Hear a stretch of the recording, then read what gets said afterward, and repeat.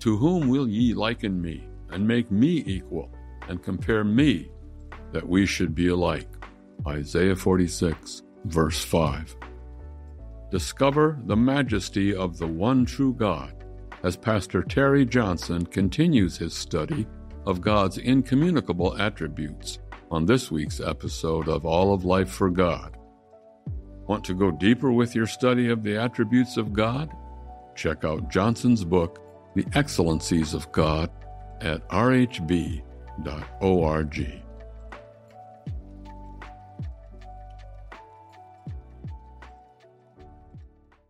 Psalm 139. The 139th Psalm could be considered an extended meditation on the omniscience and the immensity and the infinity of God. This might come as something of a surprise for many of us because it's not altogether clear to us how abstract doctrines touching on the nature of God would have any kind of devotional value for us. And yet we read, beginning at verse 1 of the Psalm, he says, O Lord, you have searched me and known me, and you know when I rise up, or rather when I sit down and when I rise up. You discern my thoughts from afar. You search out my path and my lying down, and are acquainted with all my ways. Now, what's he doing there? But he's meditating on the fact that God knows everything about him. God is omniscient. He has all knowledge of all things. Skip forward to verse 7. He says there, where shall I go from your spirit? Or where shall I flee from your presence? If I ascend to heaven, you are there. If I make my bed in Sheol or in the grave, you are there.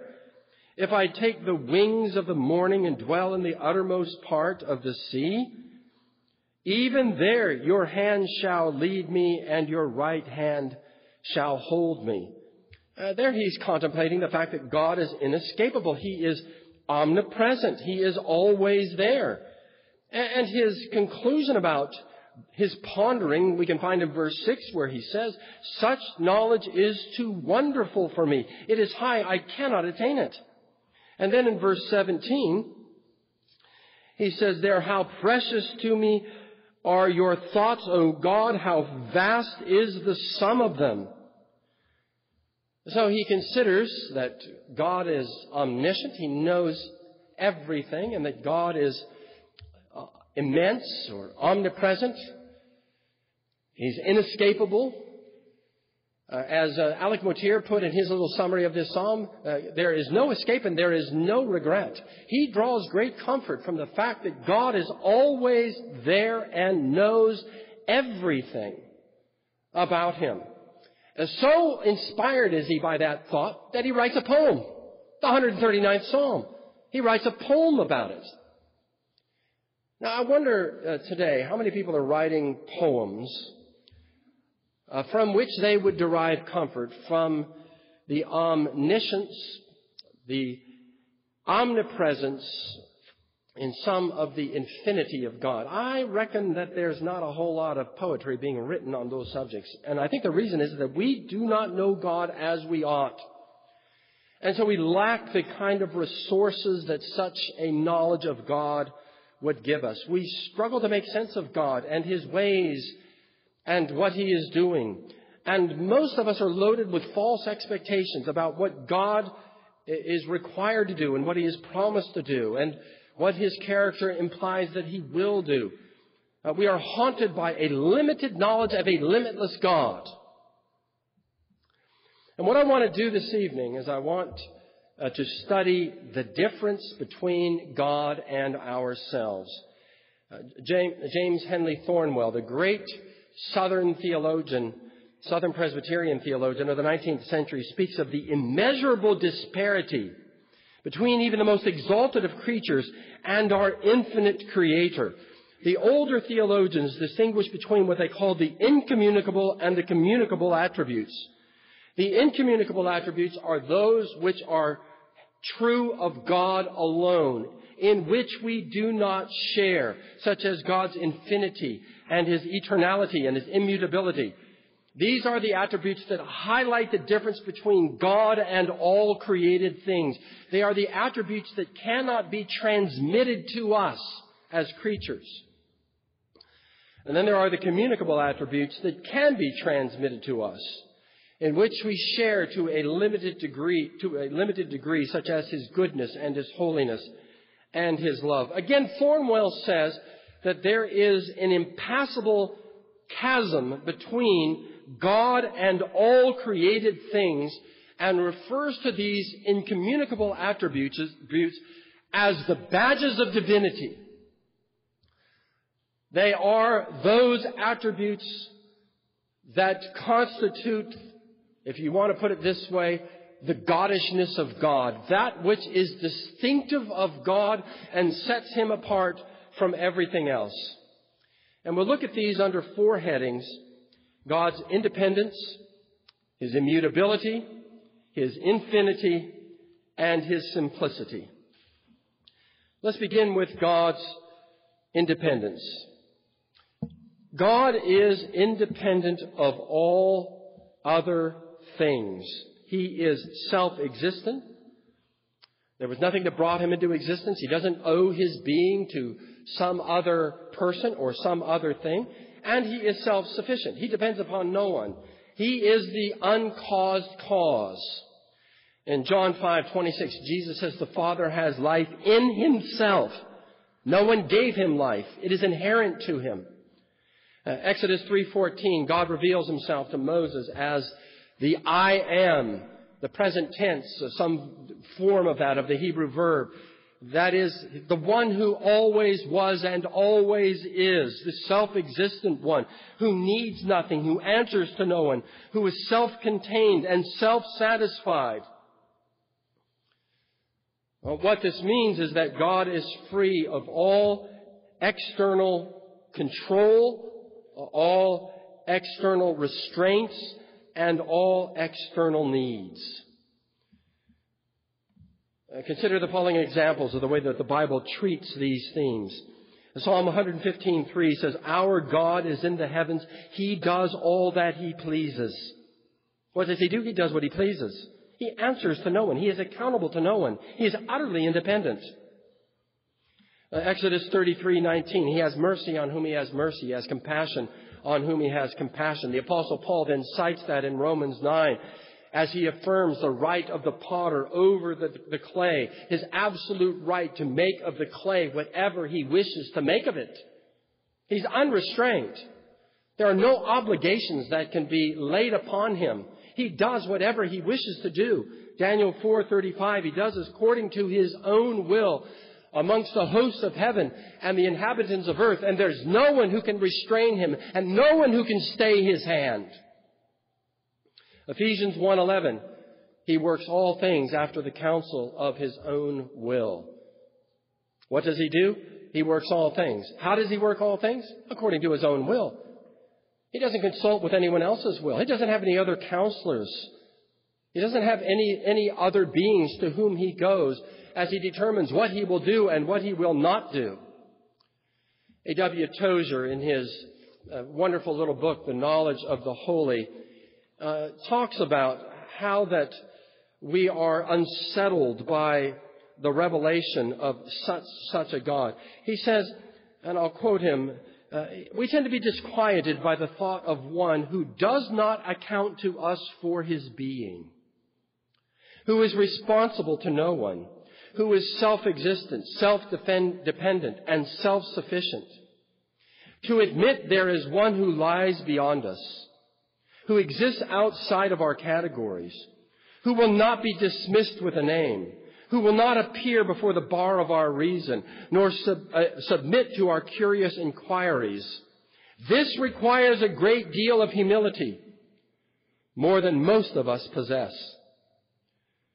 So we save face by thinking God down to our level, or at least down to where we can manage Him, yet how He eludes us. God is self-sufficient. He doesn't need us. He didn't have to create us. There are some who have carelessly said things like that there was some need in God that fueled the work of creation, that to give us the reason behind God's creative acts. This is a misconception. God didn't need to create. God was perfectly content in himself, the triune God, Father, Son, and Holy Spirit, perfectly blessed, perfectly content for all eternity, unobligated, without any needs beyond himself. He doesn't rely on anyone. Father, Son, and Holy Spirit, perfectly complete within themselves, needing nothing outside of themselves. Again, let me cite A.W. Tozer's knowledge of the holy. He says, Almighty God, just because he is almighty, needs no support. The picture of a nervous, ingratiating God, fawning over men to win their favor, is not a pleasant one. Yet if we look at the popular conception of God, that is precisely what we see. 20th century Christianity has put God on charity. So lofty is our opinion of ourselves that we find it quite easy, not to say enjoyable, to believe that we are necessary to God. But the truth is that God is not greater for our being, nor would he be less if we did not exist. Probably the hardest thought of all for our natural egotism to entertain is that God does not need our help. We commonly represent him as a busy, eager, somewhat frustrated father, hurrying about seeking help to carry out his benevolent plan to bring peace and salvation to the world. Too many missionary appeals are based on this fancied frustration of Almighty God. An effective speaker can easily excite pity in his hearers, not only for the heathen, but for the God who has tried so hard and so long to save them and has failed for want of support. Tozer says, I fear that thousands of young persons enter Christian service from no higher motive than to help deliver God from the embarrassing situation his love has gotten him into and his limited abilities seem unable to get him out of. Add to this, he says, a certain degree of commendable idealism and a fair amount of compassion for the underprivileged, and you have the true drive behind much Christian activity today. No, God, the God of heaven, the God of Abraham, Isaac, and Jacob, the God and Father of our Lord Jesus Christ, is self-sufficient. He is self-existent. He is self-dependent. He needs nothing and no one outside of himself. God is independent. Secondly, God is immutable or unchanging. God's character, his ways, his purposes, his plans are all free from any alteration, any growth, or any decay. God doesn't change his mind. He doesn't revise his decrees. There are no improvements in any of his plans or purposes, and there are no deterioration in them. A.W. Pink, in his outstanding little book, The Attributes of God, says, God cannot change for the better, for he is already perfect. And being perfect, he cannot change for the worst. The psalmist in the 102nd Psalm, when speaking of the heavens and earth in comparison with God, says, they will perish, but you will remain. They will all wear out like a garment. You will change them like a robe, and they will pass away. But you are the same, and your years have no end. Psalm 102, 26 and 27. James speaks of the God with whom there is no variation or shadow due to change. James 1:17. God declares through the prophet Malachi, for I, the Lord, do not change. Malachi 3:6. J.I. Packer's highly, highly recommended book, Knowing God, he outlines 5 areas in which we may speak of the unchanging nature of God. 1, God's character never changes. God was holy in Bible times, He's holy today. He is just. His justice never changes. He is righteous. His righteousness never changes. He is good. His goodness never changes. His love, His grace, His mercy, His patience, the character of God does not change. We change. We are subject to change. Our character changes. We can go from telling a lie to being a liar because sin has a changing impact upon. We will say about people, you know what, they have really changed. Sometimes for the worse, sometimes for the better. But we can recognize those who practice righteousness become righteous. Those who practice evil become evil. Because the character of fickle human beings can change. This is not true of God. The character of God is absolutely unchanging. He never changes. Secondly, the truth of God never changes. His mind doesn't change. His views don't change. His word doesn't change. His promises don't change. We do. We change our promises. We give our word and then we go back on it. We say things that we don't mean. Consider a couple of sweethearts in the tenderness of the moment, giving promises to each other of this and that or the other. And then we change our mind. We change our plans. We change our outlook. We have an altered view of things. We disappoint each other. We say that we're going to help, and then we don't provide the help that we promised we would give. We say that we're going to visit, and we don't make the visit that we promised that we were going to make. We say we will call, and then we don't follow through. People break their promises. We're not reliable. Our outlook changes. Our perspective changes. Again, people are fickle. Jesus says, John 10:35, Scripture cannot be broken. God's word does not change. His promises do not change. Matthew 5:18, Jesus says, till heaven and earth pass away, not a single line or stroke, not a single jot or tittle will pass away from the law until all is accomplished. The truth of the Scriptures does not change. Isaiah 40 verse 6, we recite this every week. The grass withers and the flower fades, but the word of our God shall stand forever. It doesn't change.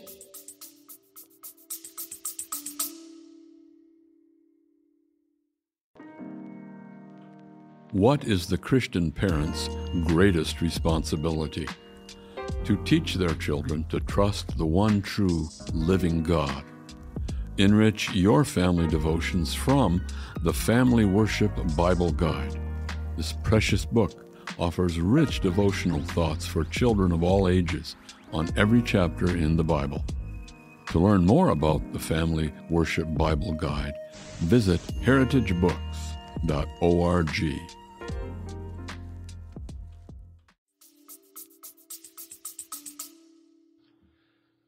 That's why we can go to our Bibles and read them with profit. Because the truth of the Bible doesn't change. This is why we can take this book that is 2,000 years old and in parts 4,000 years old. And we can read it today. We can read it even though much of it was written in a rural society or even in a nomadic society. Why? Because the truths that are found in the Scripture do not change. They are ever the same and ever applicable and ever reliable because God's truth doesn't change. And so it applies to the same humanity today that it applied to thousands of years ago, going all the way back to Adam and Eve. People change. God doesn't change. Our promises fail. God's promises don't fail. They can be relied upon. And then God's ways don't change. He is consistent with His ways revealed in the Bible. It's still true that we are saved by faith, saved by grace, saved by Christ. That was true in New Testament times. That was true in Old Testament times. That continues to be true today. Why? Because God is the same. And so His ways with humanity are the same. He still blesses obedience. He still disciplines disobedience. He still saves those who believe, who put their trust in Christ. He extends His grace to them and pardons their sin. He still uses today affliction to teach His children and to correct them. He still leads us by His Word and His Spirit. Again, this is why study of the Bible and God's interactions with people in the Bible still makes sense today. Why? Because His ways of dealing with humanity haven't changed. And so we can study the Bible profitably, knowing that His ways of dealing with sinners back then remain unchanged even today. Fourthly, God's purposes don't change. Numbers 23:19. Similar, actually, to a statement that we read this evening. Numbers 23:19. God is not a man that He should lie, nor a son of man that He should change His mind. Has He said, and will He not do it? Or has He spoken, and will He not fulfill it? God's purposes don't change. He doesn't revise His plans. He isn't surprised by unforeseen developments or unexpected alterations in circumstances. There aren't any unanticipated events. That's why we change. We change our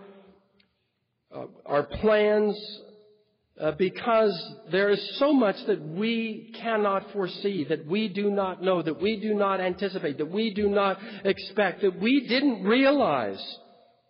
And all of that is the basis for our changing, is impossible with God because He knows all and sees all. J.I. Packer, in Knowing God, says God never changes His plans.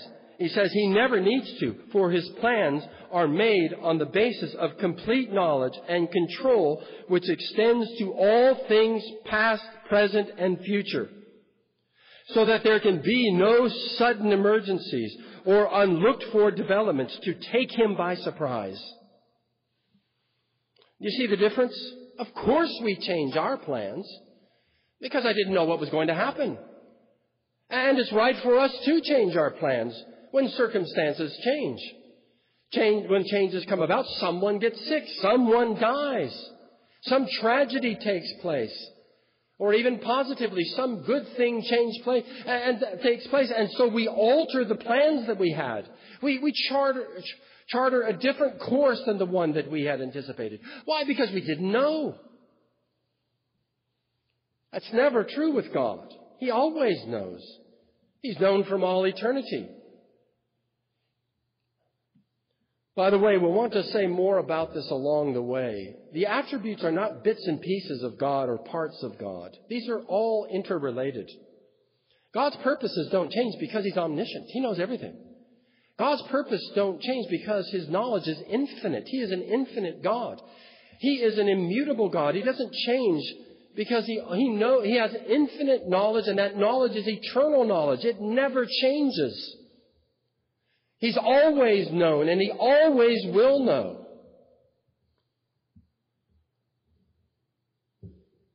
And so His purposes don't change. People change. What about those verses where it speaks of God repenting? I think the right way to understand those passages is the same way that we understand when it speaks of God's arm and God's hand and God's eye and God's feet. Those are anthropomorphic statements. They are examples of God condescending to the limitations of our comprehension, speaking of Himself in the way of humanity so that we would be able to understand what's taking place. But in each of those cases, it's not God who changes, it's the human agent that changes. They repent, they alter course. And it's their change that takes place. It's not that God woke up one day and then was surprised to find out Look, Saul has sinned, as though he never intended that David should be king. As though it weren't always the plan that there would be a son of Jesse, David, and that the Davidic line would lead to Christ. Jesus is the Lamb of God, slain from the foundation of the world. There's an eternality about that plan. God was not surprised. And so when we read of God repenting or being sorry for something, that is speaking of God in the language of humanity. God does not have arms and legs.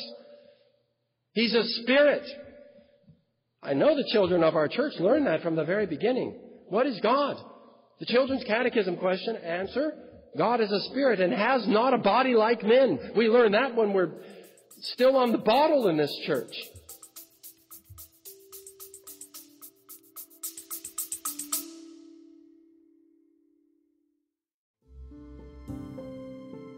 Would you like to deepen your understanding of Reformed theology?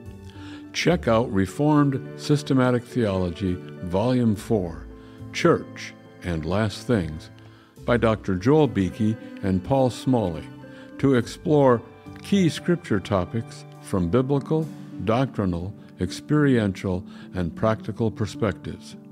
Pre-order the culmination of Dr. Beakey's life's work at heritagebooks.org/RST4.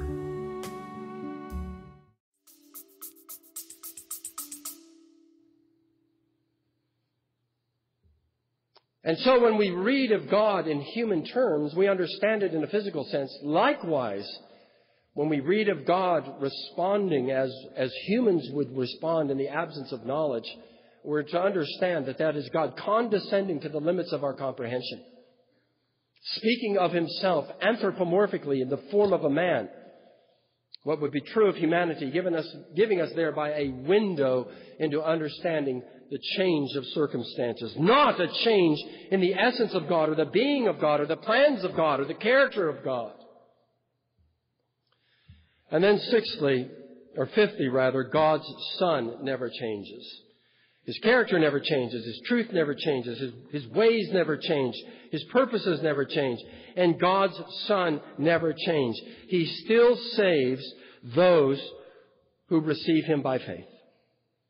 He still forgives all those who will repent. He still calls to us, "Come unto me, all you who are weary and heavy laden," and welcomes all that respond to that call. He still weeps over the unbelief of those who are hard of heart. He still weeps in the presence of the travesty of sin and of death, as he did at the tomb of his friend Lazarus. He still intercedes on our behalf. Hebrews promises, Hebrews chapter 7, that he always lives to make intercession for us. Jesus Christ, according to Hebrews 13:8, is the same yesterday, today, and forever. One of the older Protestant scholastic theologians from the 17th century said of the immutability of God, he said it is the foundation of all our hope. Now that was a bit startling to read. The foundation of all our hope is the fact that God doesn't change. Well, you think about it for a while, you contemplate it, there's some sense to what he was saying. That's the rock on which we stand, is that God never changes. That Jesus Christ is the same yesterday, today, and forever. That's a rock for us. We're in the midst of a world that is rapidly changing, rapidly altering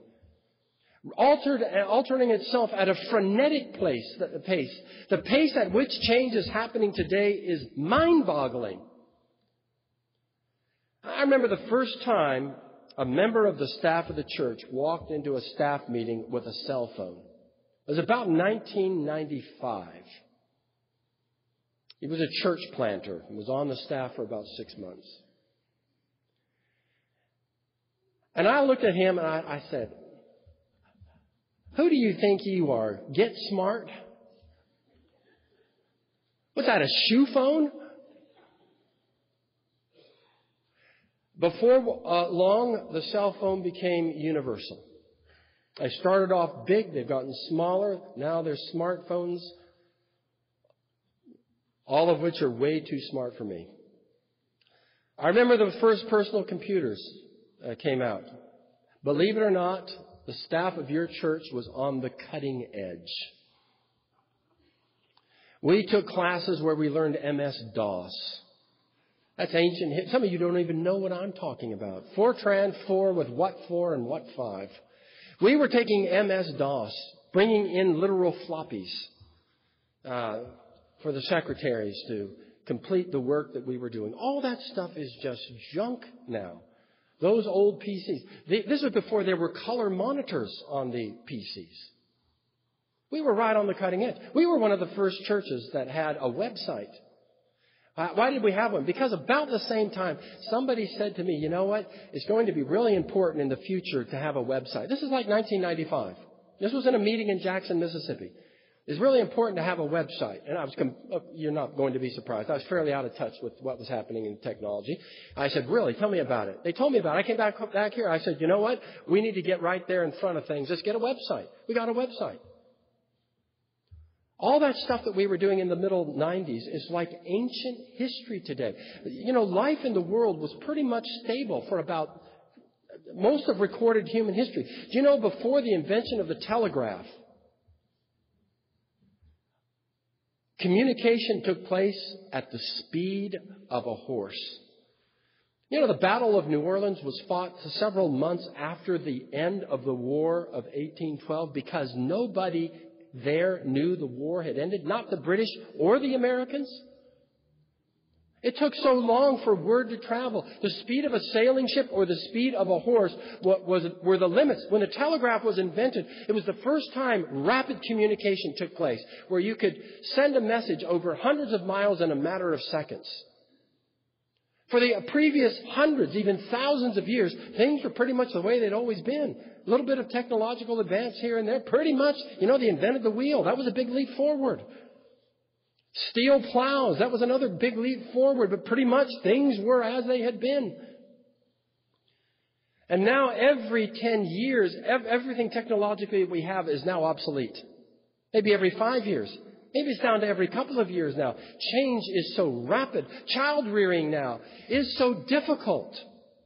We are invaded. Our homes are invaded. You know, a few years back, if you wanted to communicate with my children, you had to call the family phone. In fact, if you know the book Life with Father, back before there were phones, you wanted to communicate with one of the children of the household, you had to go through the front door. You had to get past father and mother to get any access to the children. Then the phone came along, and that book, Life with Father, Father is absolutely beside himself with rage because people are calling his daughter, and he doesn't know who they are. And so people have access to her, and he is no longer the hedge of protection around her. The phone. Then the radio, broadcasting messages that you may not approve of as a Christian. Things you don't really want your children to hear, representing a worldview and an outlook and a way of life of which you don't approve and which the Bible doesn't approve. Then the television. Now images being projected. And thankfully, for a number of decades, the images weren't too bad. It was all Leave It to Beaver and Father Knows Best. Pretty benign stuff. It wasn't Christian, but it wasn't anti-Christian. Then came cable.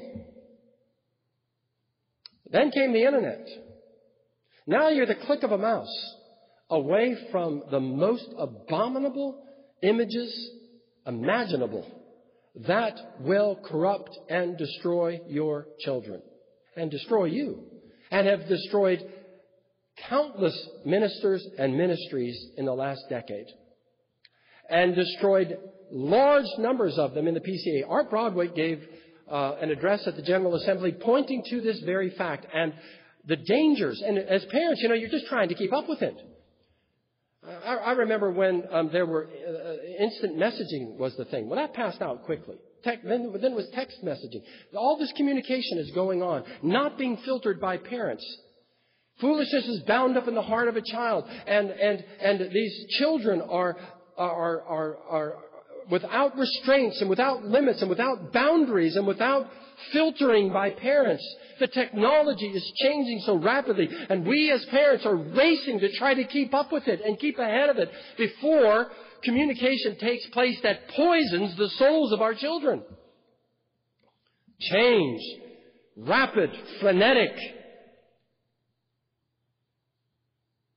And in such a world, where do we stand? We stand on a rock of the immutability of God, the God who does not change, who is the same yesterday, today, and forever, who is faithful and reliable and can be counted upon. This is the value of knowing the God of the Bible. This is the value of in-depth study of His attributes. Our heads are spinning because of the speed with which everything around us is changing, and yet we have a God who says, I, the Lord, do not change. And you can plant your feet there in the truth of God and the truth of His Word, and in Jesus Christ, who is the same yesterday, today, yes, and forever. And on that foundation, we can build a family. On that foundation, we can build a church. On that foundation, we can build a life. Everything else around us may be crumbling, may be falling apart, may be obsolete, rapidly being swept onto the ash heap of history, in the dustbin of humanity, everything else around us. But not God. He is the same. And on Him and His promises, we as His people can rely. There is a refuge. There for us is a safe place. There is the foundation, the sure foundation. Amidst all of the variableness of human society and human opinions, there is the unchanging truth of God, upon which we can build our lives and build our church as we pray together. Our Father in heaven, we praise You, O Lord, for Your independence, Your self-sufficiency. O Lord, You are the self-existent one who does Your will without restraint. And You are the changeless one. And, O Lord, we rejoice that You, the unchanging God, have given us Your unchanging word. And we put all our trust and confidence in You alone, and in no other.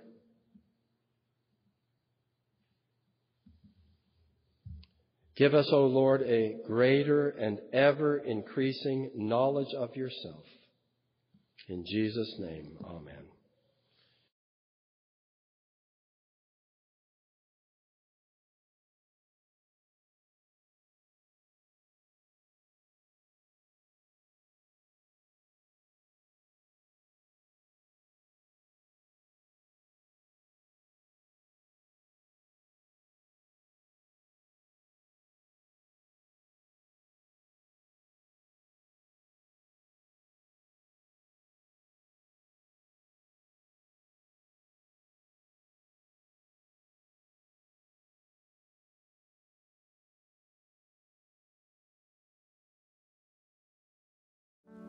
Thank you for listening to All of Life for God by Reformation Heritage Books. If you have enjoyed this episode and would like to hear more, please consider subscribing and sharing with a friend. Reformation Heritage Books is a nonprofit ministry aiming to strengthen the church through Reformed, Puritan, and experiential literature. To learn more about this ministry and how to support us, please visit rhb.org.